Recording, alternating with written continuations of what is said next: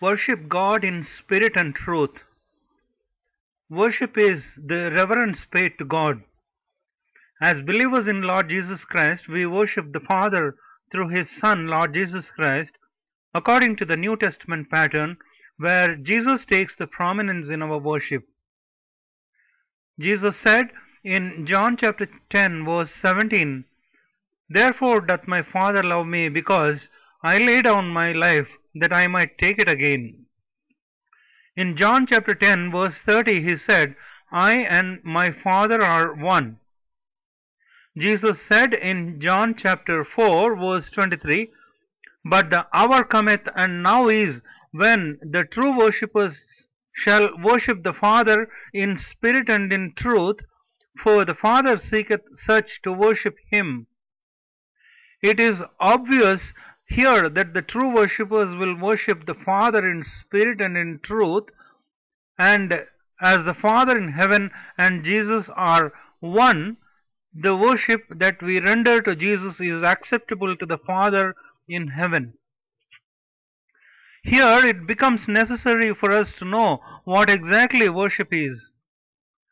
Worship according to New Testament pattern is not fleshly, nor is it physical. God is spirit, therefore our worship should be in spirit and in truth, and not physical, nor should be fleshly.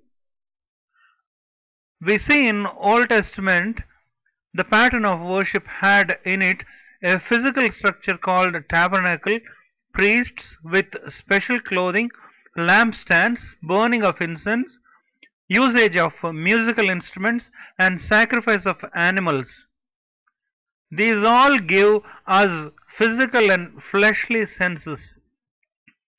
New Testament pattern of worship is based on Hebrews chapter 9 verses 11 to 12, where Jesus is seen as the high priest and perfect tabernacle, not made with the hands of men or with the blood of goats or calves, but with His own blood, which He shed for us at the cross of Calvary, and obtained eternal redemption for us.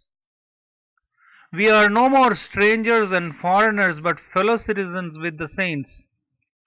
Jesus Christ is the cornerstone, and in Him we are built together for a habitation of God through the Spirit.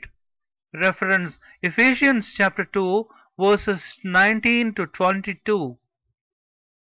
New Testament pattern of worship is centered on Jesus Christ and spiritual aspects of life. The believers in Christ are one household of God and are built on the foundation laid by the apostles and prophets. Lord Jesus Christ Himself is the cornerstone of such building.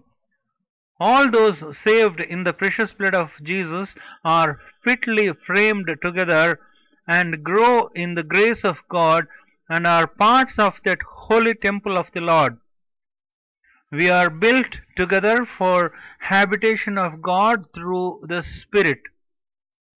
Every born-again child of God may worship God in spirit and in truth. Let us bow down to Him and acknowledge Him as our Lord and Savior. Let us sing songs and hymns of worship.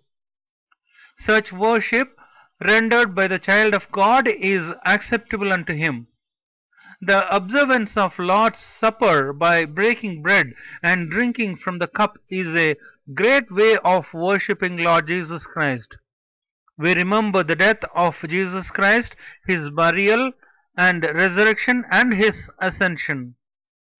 1 Corinthians chapter 11 verses 24 and 25 read, "And when He had given thanks, He brake it and said, Take, eat, this is my body, which is broken for you.